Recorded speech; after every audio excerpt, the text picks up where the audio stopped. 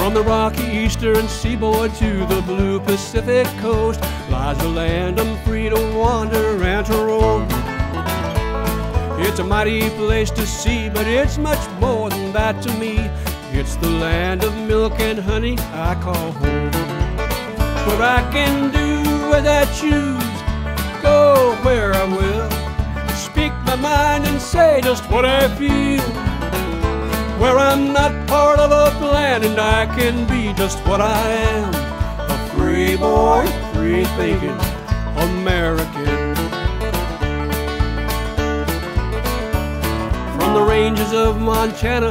to the cities of New York, from Nantucket to the Bay of Monterey,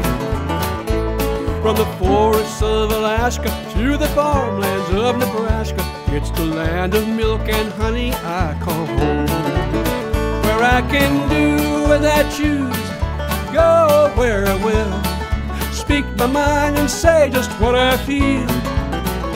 where I'm not part of a plan and I can be just what I am, a free-born, free-thinking American. From the California redwoods to the Carolina pines, to Laredo down along the Rio Grande,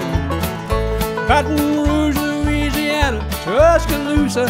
Alabama, it's the land of milk and honey I call home, where I can do what I choose, go where I will,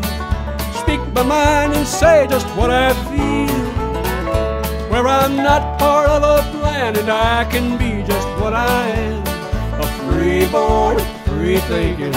American. Oh, listen to me now.